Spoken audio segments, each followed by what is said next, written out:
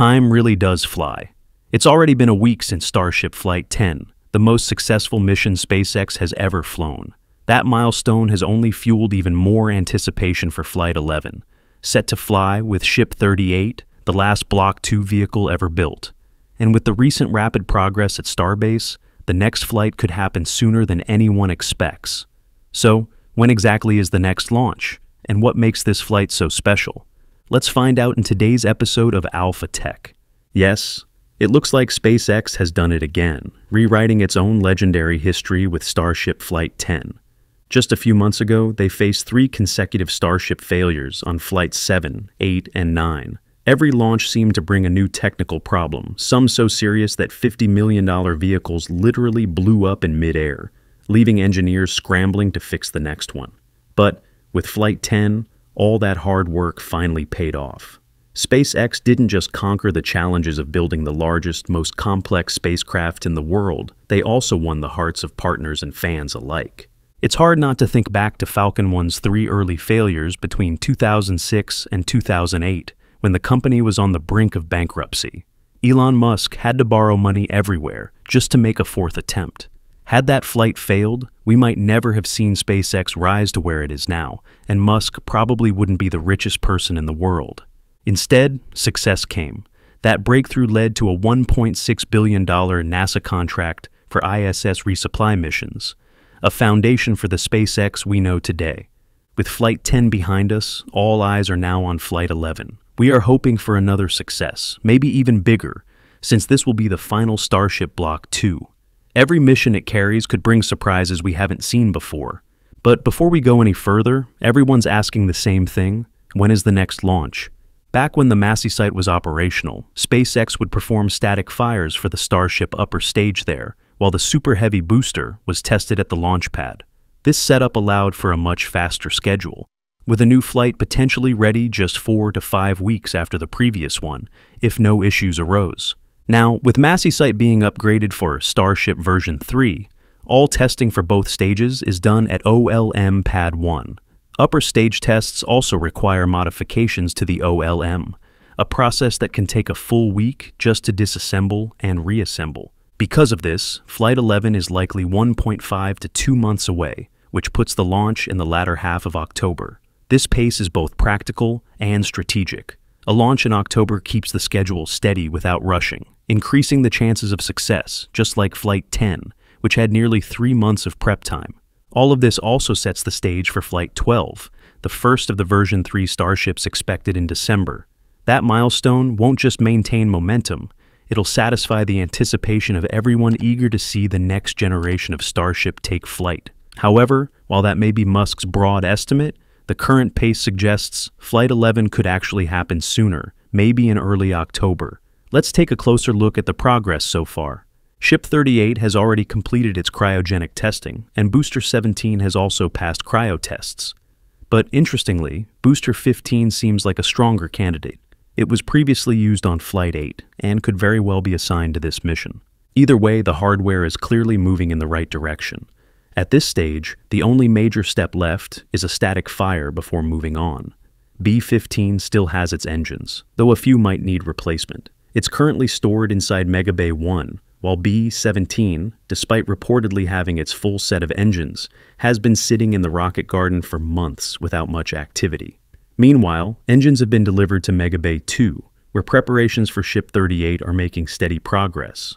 As of the morning of August 27th, Ship 38 had even received its second aft flap, a key milestone that shows it's nearly ready for the next round of testing.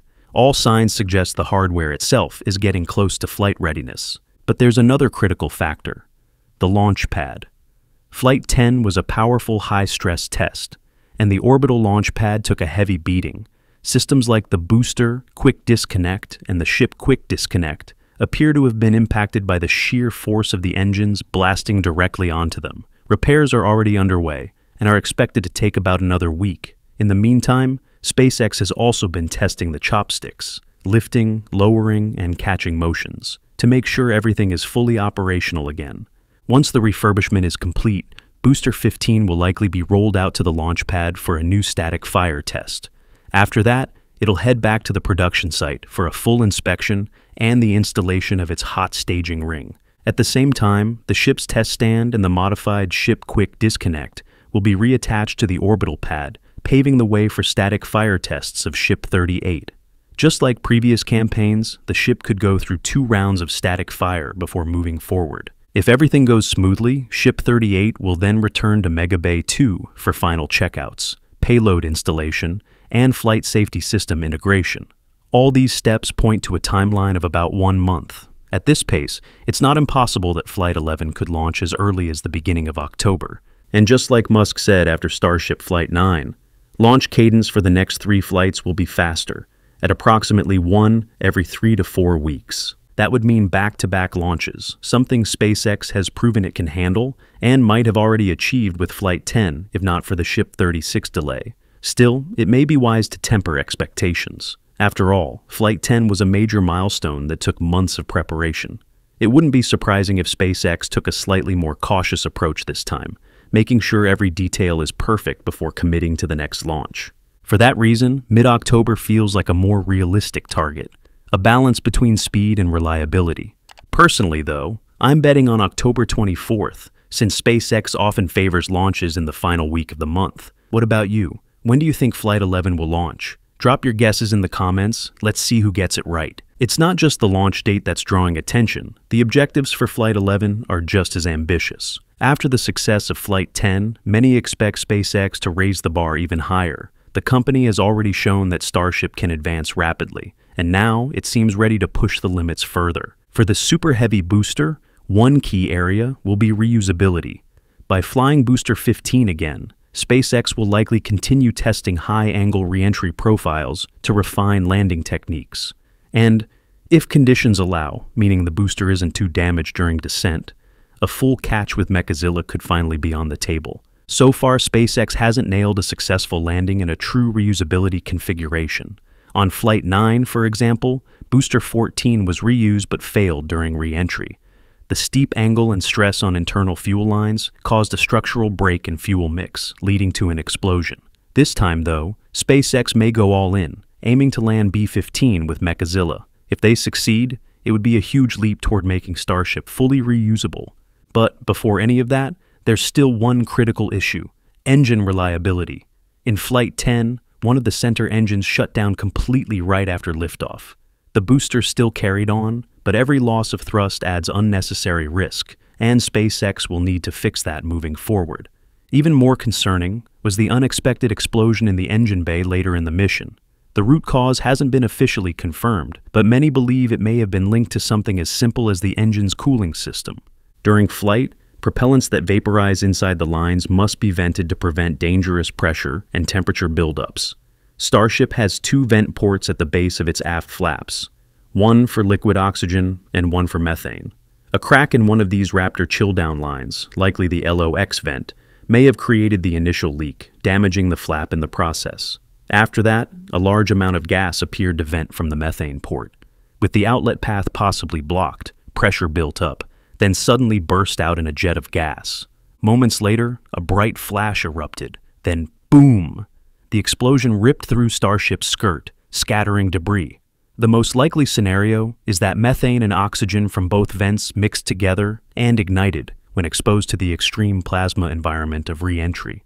The deeper reason is that SpaceX has been pushing Starship right to its limits by deliberately removing some heat shield tiles near the windward side to expose insulation.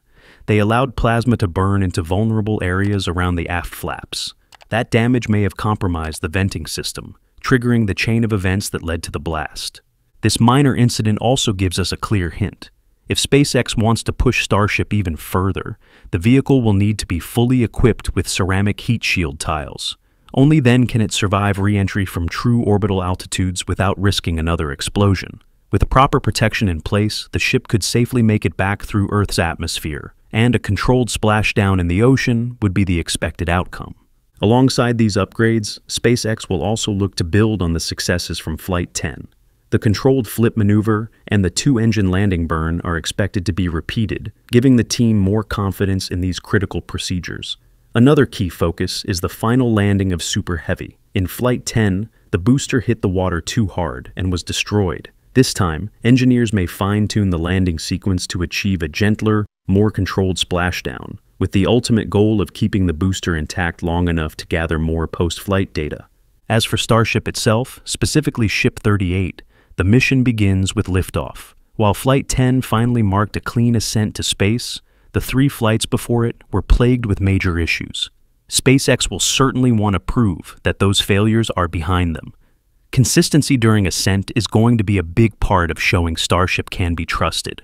Once in orbit, the next challenge is payload deployment. Flight 10 demonstrated an early version of this by releasing 8 dummy Starlink satellites on a suborbital trajectory. For Flight 11, expectations are much higher. Many believe Starship could carry twice as many, up to 20 satellites, this time simulating Starlink version 3 units, which would total around 40 tons. And instead of a suborbital release, they might actually deploy them from a real orbit. Since this is the last mission of the Starship version 2 design, SpaceX may well attempt some bold, unpredictable steps. Moves like this bring the vehicle closer to its real purpose, delivering satellites, cargo, and eventually humans to orbit. And you know what? SpaceX's victory with Starship Flight 10 ended up being a pretty embarrassing moment for Blue Origin.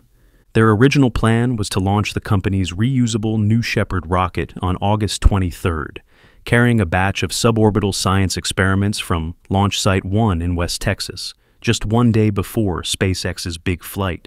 But suddenly, Blue Origin announced a delay. On social media, they wrote, "We are scrubbing today's NS-35 launch. The team encountered an issue related to the booster's avionics. New launch target forthcoming." At first, it almost looked like a PR move, like they didn't want to risk being overshadowed by Starship's headlines.